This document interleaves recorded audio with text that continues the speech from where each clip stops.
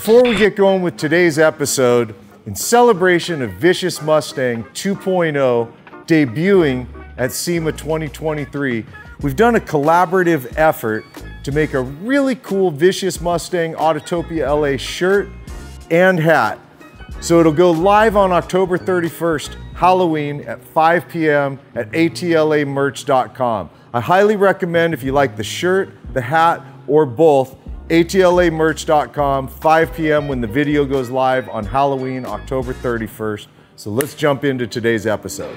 Hey guys, what's up? It's Sean, Autotopia LA. Got my friend Dustin back here from Nostalgia Hot Rods. You know, we've shot with Dustin, what, a good oh man, it's been 5, 6 times? 6 times, I think. Yeah, something like that. You know, like I always follow your stuff, right? You're good about throwing stuff up on Instagram. Yeah, we try. Let's kind of see what's up. But then seeing this car at Good Guys this last year down in Del Mar. Yes. So it was a definite, you know, yeah, we got to shoot it. Yeah. You know how I am. Cool, yeah. I'm going to shoot it. I'm not even going to look at it. Yep. I'm going to wait. Yeah, so what we got, 1965 Chevy Corvette, 67 hood, of course, that's modified. The side vents are 67. My customer wanted a 67, couldn't find a 67, got a 65. Same guy that owns the Roadrunner, by the way. George owns this too. Is it a clean 65 when you start? It actually was a very nice car. We went down, actually right here in this area. You guys, yeah. relax.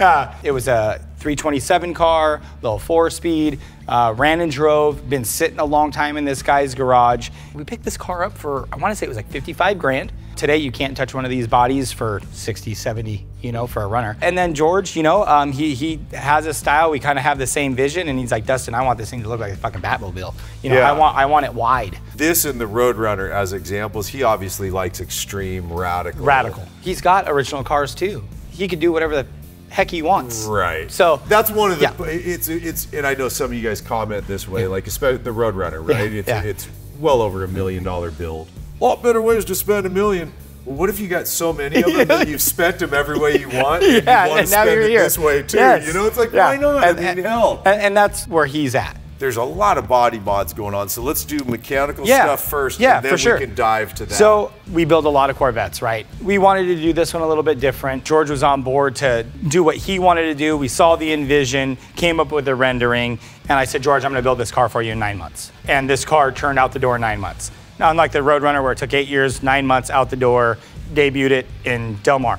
Let's pop the hood. Yeah, It's always helpful for me, dude. I like seeing what's up under here. Okay. Nice. So, holy hell. What we got, 427, big block Chevy, aluminum heads, bow tie heads. This is actually a crate 427 that you can buy from General Motors. We did do a different camshaft, Phytech fuel injection, multi-port, stack injection, as you can see. Stacks on stacks, right? Beer me. Which is just beautiful, by the way. True track SERP setup. It's all hydraulic roller, 2 1/8 primary header tube. For what the motor is, it does well. It runs good. Now I know you like big horsepower, so what do you mean? What does it make power-wise? We actually just picked it up from Phytech. It made 500 of the rear tire. But it's like a light little Corvette with a short little wheelbase, 500 at the tire. You're doing all right. We just left Phytech and I was out ripping around in it, and this is the first time I've actually got to really drive the car. Yeah. It did good. Smoke coming out the tires. And I mean, yeah, dude, this is beautiful. And it looks like a lot to have to cram in here. Yeah, you know, the original engine bay in these cars weren't very big, but they came with a big block. You know, the inner fenders, of course, in Firewall don't look like this from the factory. We built fenders and a firewall and kind of made things a little bit tighter and made it look like it's, you know, shoehorned in here. And I mean, it is. Yeah, it is. And we try to make everything clean, you know, and air conditioning and heat and, you know, getting a big radiator for this thing, especially being in Vegas, you know, in the summers. So what are you made up to? Transmission, rear end? This has got a Tremec T56. You know, we love using them. They work great. If you want a manual transmission and a 6-speed transmission, a Tremec T56 is the way to go. It's got a strange rear end in it. It's on an Art Morrison chassis, independent front, independent rear, running a 355 tire in the rear. Is that how big that is out there? Yeah. Holy hell, dude. 355 in the rear, 335 in the front. 335 up front. Wow, bro. So, and I wanted to go 345s. We have enough room. What are they, 20s? 19s. 19s, really? So we're running a 19 by 12 and a 19 by 13. And you got some sidewall on there too. Yeah. We built this car to drive. And when I say drive, that's maybe once a month. Yeah. But the wheel and tire package on this thing, Forge Line did for us. They actually came to the shop and I got them all black. And I was like, I gotta send it back. you know, we're doing this thing kind of Vegas golden night colors. So we set them back, had the wheels put in gold, and the chassis matches the wheels and a lot of the parts. Chassis, engine bay, the stripe, the wheels. Even in the interior, we brought it into the interior there. Yeah, and I see it in the stitching as well. And the stitching's gold. This is a bitchin' car, dude. This is really radical. This is, I'm not a big, C2 Corvette guy? I'm not, you know, my favorite was always the C3, honestly. Yeah. Damn, this is a slick C2, yeah, bro. you know, we tried to keep, it's actually not a whole lot of body mods other than the fender flares. Everything else is C2. Flared front fender, rear quarter. We widened and raised the hood 1.5 inches up and 2 inches wider to clear the multi-port injection. So then, a dumb question, but I'm guessing that's what you have to do then. You have to widen this whole opening. Well, like all we did was widen the scoop. Oh, so it's the scoop. I thought you meant the whole No, not the hood. No, the hood is stock size. Got it. That's why I said it's a dumb question, guys. And then you get a lot of fresh air flowing right through there, huh? Yeah, and you know, run little filters in those stacks. And for the little bit that I've driven it, and again, guys, the reason it hasn't been driven is the car is going to SEMA. It is going to do some shows here and there, and we've just been so busy at the shop trying to get everything done. I just haven't had a whole lot of time to... well, you're taking 10 damn cars to Nine.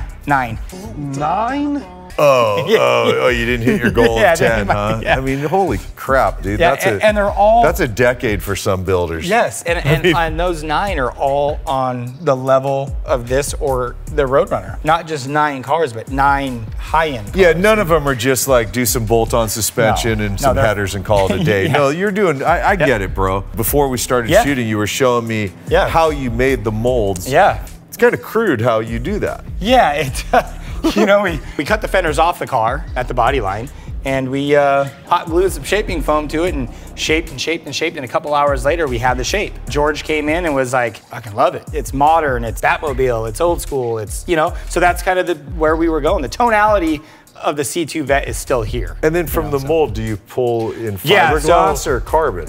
This is all fiberglass. This entire car is fiberglass, besides the bumpers. And to be honest, man, the glasswork came out so clean on this thing. Oh, it's beautiful. And it was a nice car. Do you guys do your own fiberglass too? Oh yeah. Yeah, there's nothing we don't do. You guys don't outsource, huh? Nothing. That's so wild, Motor bro. and trans, you know, parts. But other than that, fabrication, paint, body, wiring, interior, all the glass. Yeah. How far out did you come? So we brought the fronts out 5 inches. The rears are 7 inches out further than factory. Yeah. That's so crazy, dude. It's so wild. And the only other thing we did is we did have to do a little bit of work to the bumpers to make it kind of match and flow into the fenders front and rear, and just keeping the body line sharp and, you know, everything lined up just clean. We kept the original trim around the windows. Typically on builds, flush mount, we flush mount, and on this one he didn't want to do flush mount. He's like, dude, I want trim, but I want it black. Telling you, dude, I'm starting to more and more enjoy seeing old elements that our eye got used to. We moved away from them. And they're coming back. It was always drip rails gone. Now it's drip rails shadowed, right? Yeah. How about door handles? It got way away from door handles. Now we're back to door handles. Don't want the original ones, but just paint them. Those handles are just powder coated. No, we got rid of the locks because the locks on these cars are freaking ugly, and we try to keep the side of the car smooth and just try to keep, you know, and everything being blacked out, right? The side pipes. So this is how much I haven't looked at the car before, dude. You guys don't laugh at me about this, but I literally don't look at cars when I know we're going to shoot them. I never noticed that it had side pipes. They hide so good because of the black. Yeah, we just blacked everything out, and runs 3-inch stainless. It's open header. There are no mufflers on the car. Really? Yeah. What the fuck? It's a big block Chevy. You know, it's a big block Chevy with a good sized camshaft in it. Want to hear it? I love it. So this car, it's not like the one you're going to get in and drive from Vegas to LA. You know, we named the car Nighthawk. Look at from the back of this thing. Just look. I mean, I love the shape. No, I do too. It's sexy, man. Body lines are sharp. Gaps are typical. You know. Little less than an 1/8 inch. Super spot on, yeah. See, even this, dude, to leave the wind wing. Yeah, I like that. Trim around the windshield. You know, the side vent, 67 side vents, 65s are a little bit different. Hopping into the interior, we decided to do a full carbon interior on this thing. This is wild. Yeah. The seats are factory, the pedals are factory. So these are stock seats. Corvette 65 seats. All we did was literally put new springs and new foam in the seats. and of course stitched them and did it, you know? Yeah, I feel like you're super crammed in here. Like, I don't want to drive this. I know. When I get back, so what do you do? Cut down the foam then? Yeah, reshape the seat. I'll get the seat to come back about 4 inches. Nice. Look how thick this is, dude. As I was getting in, I was like, gee, how's this going to work out here? But boy, the carbon's wild, brother. We try to do something a little bit different, and the carbon thing's super hot right now. So I was like, yeah, why not, man? Let's build a dash and carbon it. And Alcantara on the roof, Alcantara in the centers of the seats. And if you look at the centers of the seats, like real close to the Alcantara. The pattern in there. Yeah, the pattern's a little stingrays. Bitchin'. I like how you brought the gold back into your stitching here on the seats. Yeah, the little gold stingray in the center. You got a little bit of gold in the back through the rear sub grill. George likes his music, right? Huh? So it's got a lot of music in it. I just want to ignition on just to see your gauges light up. Yeah, Dakota Digitals. Yeah, you use them a lot, don't you? Yeah, we do. Dakota Digitals, Holley. They're great companies. They're great companies. Yeah. I mean, and they make good looking stuff. Yeah, it's because your seat's all the way back right now, right? Yeah, seat is all the way back. Yeah, that's almost how you feel. But yeah, but I get it. It's just, I mean, look, dude, it's at the pace you guys are building at right now.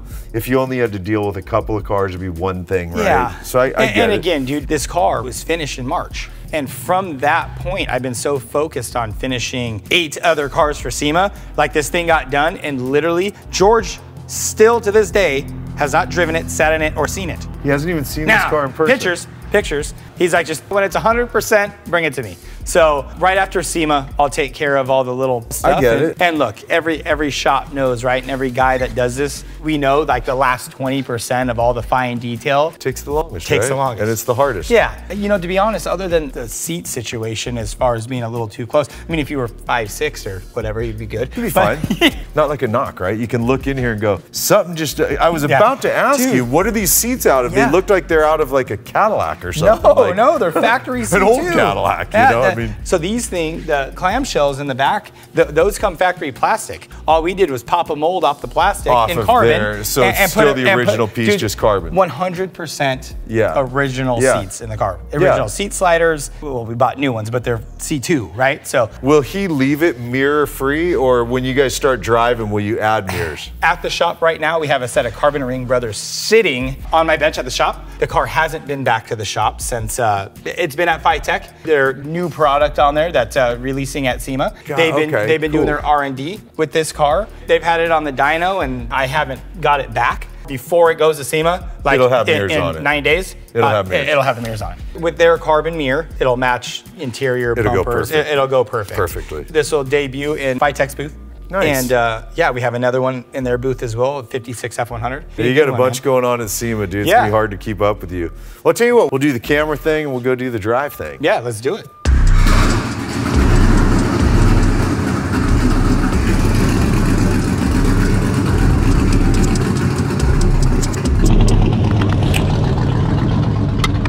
Boy, this thing's a dust blower, isn't it? Yeah, dude? Well, yeah, dude, it's terrible. I bet the back wheels are just fucking loaded, dude. Oh, Look how much sand and dirt is on top of the car now. Wow. That's clutch shatter. What's that from? Brand new clutch. That's all it is. It's just gotta be broken in, yeah. Got it. How many miles are on this right now? Do you know? I would say 200. Okay, gotcha. Roughly. The sound of this. Yeah, a big block Chevy. It's just that big block sound, that rumble, plus the cam you got in it. But damn, it feels really nice already. That's tight, right? Yeah. I mean, that Art Morrison chassis is amazing, especially running, you know, a 335 on the front, 355 on the rear. You got a lot of tire on the ground, and full box-to-lock steering. Full on, huh? With zero rub.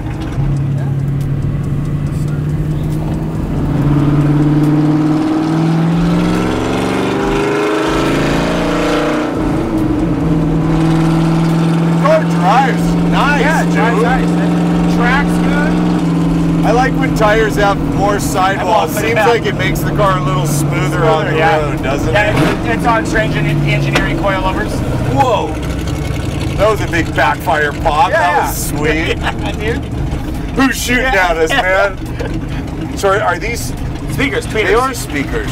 Tweeters integrated in there, and carbon dash. carbon center console, little storage back there sweet, for your dude. detail spray and rags and carbon back panel. Yeah, man. I mean, yeah, but shit, dial these seats in, right? You got a total, dude. let's go drive it car. 100%. Right? The seats will be dialed, because I'll be the one driving it the most, right? So I'll be driving it, working all the kinks and getting these seats right. Doing all the shakedown. Yeah, to be honest, man, since the car's been built, I've really had zero mechanical issue. Other than just taking it to Vitech and having it tuned. Other than that, I mean, which was something that technically is out of your hands because there was something not done. Well, new product, right? New product. They didn't know how it was going to react, and I think it's idling. I mean, for an independent throttle body setup, which a lot of people don't know, on an ITB, each individual cylinder has its own fuel and air.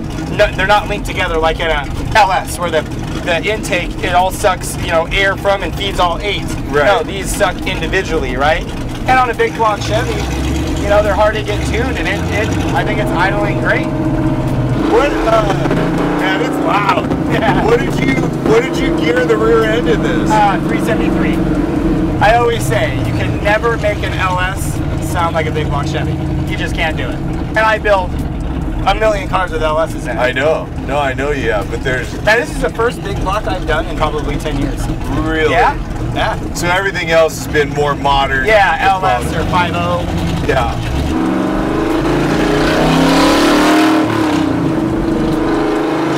Man, drives nice.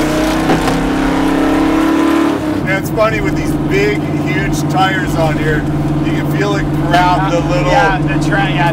Yeah. I mean, it's going to, right? You got a lot of contact pads, 14 inches in the rear and 12 and a half in the front or whatever it is. Yeah, it's wild, dude.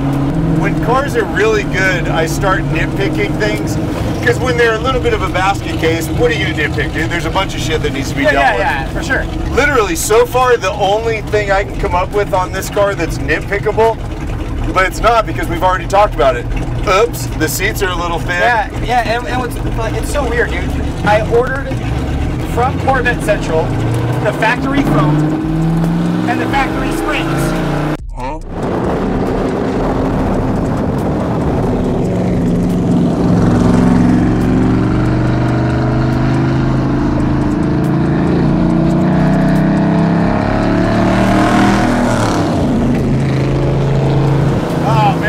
Sounds are so good, bro. Those pops. Dude. That big block. It's really funny. LS won't do that. It does something else.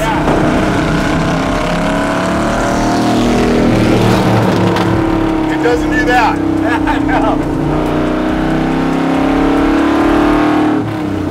I was wondering if the front end was going to feel really chunky because of that big tire. Yeah. I mean, yeah, I noticed it grabbing the imperfections in the road, but okay. I mean, so what? You got a 335 up front. What'd you think was going to happen, dude? It feels... But it's not awful. No. I don't feel scared like on an old bias blind, you know?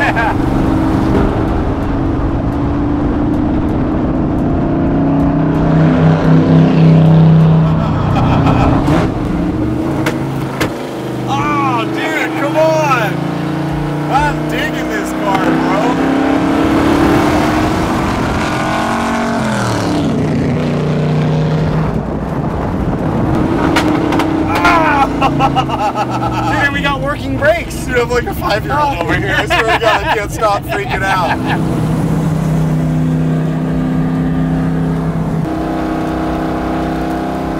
Oh man, this is a total smile machine, man.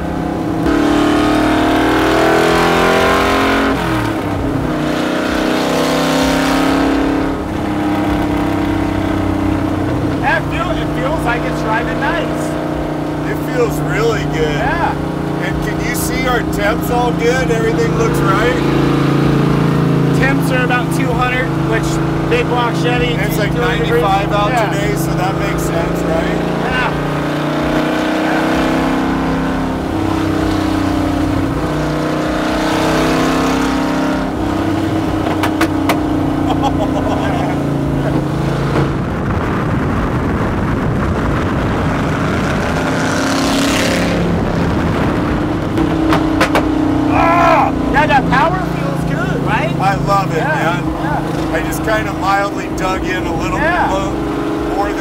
bad yet, you know. This is one we go over on the channel a lot. For a car that I'm personally going to drive down the road, I want that range of like where this is at. I just know I can map the throttle, and it's, you know, if I'm playing dead nuts straight, you're going straight. It ain't getting away from me. It's not going to do something unpredictable. 500 horsepower is fun, right? It's fun power. It is.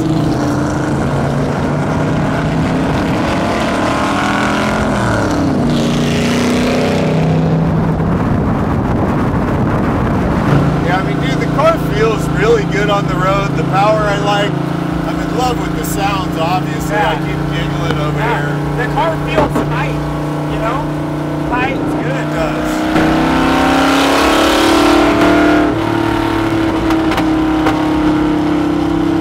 Swear to God, if I drove this all day, all I'd want to do is get on it so I could lift out.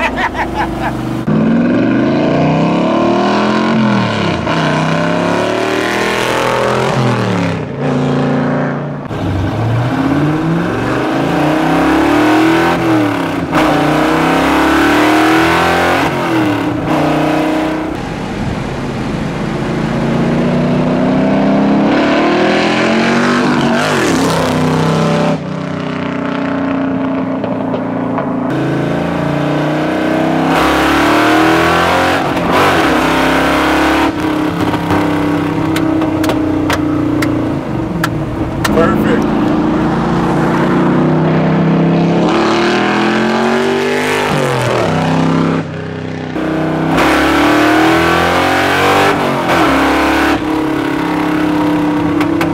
How you feeling? I think the thing feels good, dude. It feels good. I thought so. It drives good. The brakes feel fucking great. Chassis feels amazing. Yeah. It's like we're driving the fucking Batmobile. It's really wild. I mean, you forget when you're inside what this must look like coming down the road at you, you know?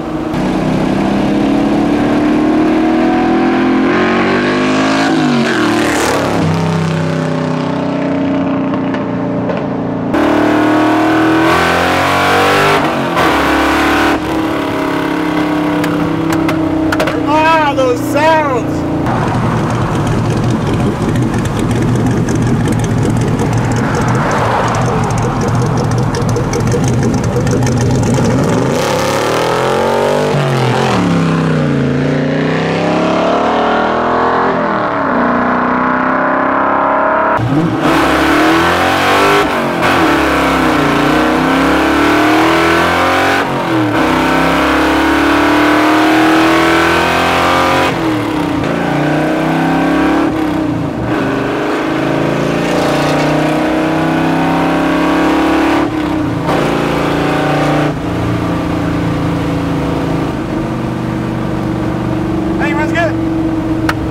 I dig it, dude. I'm so stoked we finally got to shoot that Corvette, man. I've been looking forward to this one ever since I saw it at Good Guys Del Mar. You know, you've seen Dustin, Nostalgia Hot Rods, on the channel before. You'll see him again. I really like what he does. I like that some of his cars are very extreme, some of them aren't. They're all drivers, they're all beautiful. And I absolutely loved getting the opportunity to drive that big block. Couldn't get enough of that D-cell pop sound, man. It was awesome. So I hope you guys enjoyed this one. More to come from Dustin. And thanks as always for hanging and watching what we do, you guys. I'll see you in the next one. All right, man. Later.